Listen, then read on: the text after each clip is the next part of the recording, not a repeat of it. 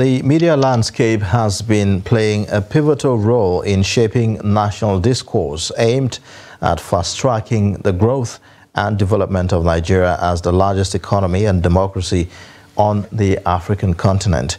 Combating fake news, which has become a threat to credible news information, is the basis for a partnership between Voice of Nigeria and Media Trust Group with the goal of sanitizing the news space in Nigeria.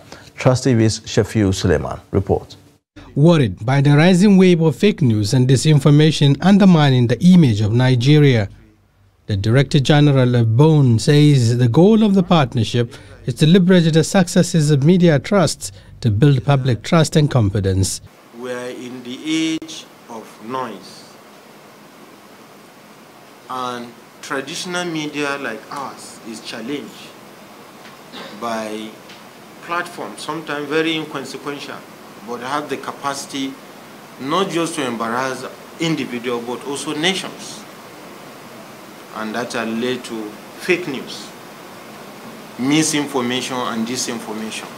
As traditional platforms, we have responsibility, either public platform like ours or private concern like yours.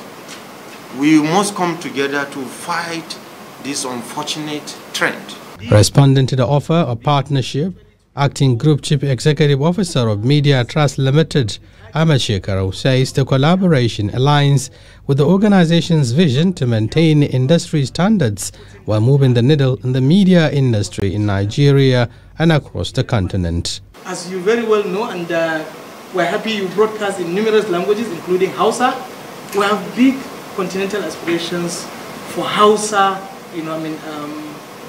so for dissemination of news and information in Hausa, not just on the radio platform, but even within our digital space. The newly forged alliance between Voice of Nigeria and Media Trust Group will seek to push for more positive and factual stories, aiming to boost the profile of Nigeria to the rest of the world.